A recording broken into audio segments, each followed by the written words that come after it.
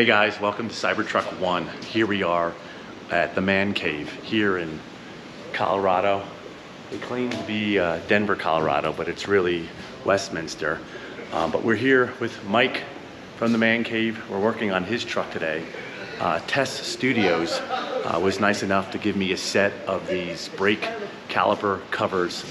And since Mike's truck is red and it looks so badass with the wrap that they've done, speaking of which, Man Cave does all kinds of car wraps, tinting, ceramic coatings, you name it.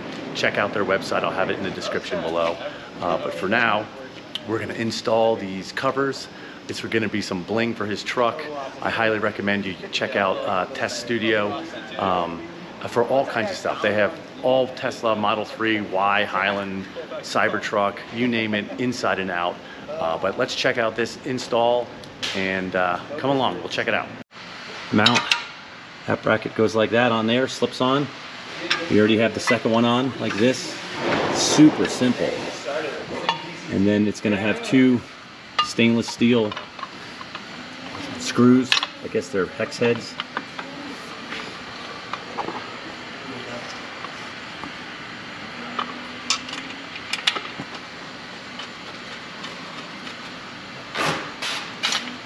Basically that simple. And get these in there like that and snug them up. This Allen wrench comes with it. Hand tighten these. Get them nice and secure and you're good to go. Look better, but they actually do serve a function. It'll prevent small rocks and dirt from getting inside. It'll protect the insides a little bit better than it was originally. All right, so you can see this has been installed on this side. The installation is quite easy. There's basically 3 points of contact that are just gripping the existing brake system. You don't have to touch anything, you don't have to remove anything. It doesn't affect how it operates. All you have to do is take off the wheel, put these 3 clamps on, screw them in, and you're good to go.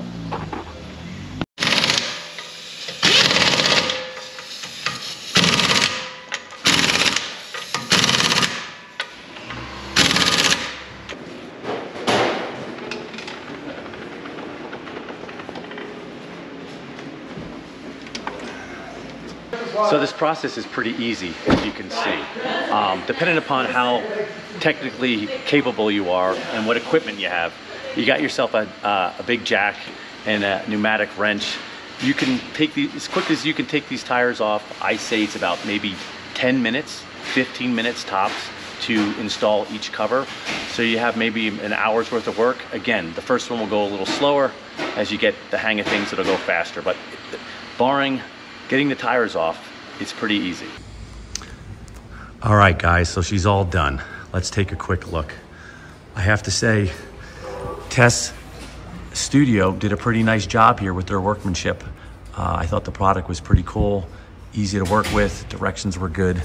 The color looks excellent, particularly with this setup here with the red. It's almost a perfect match.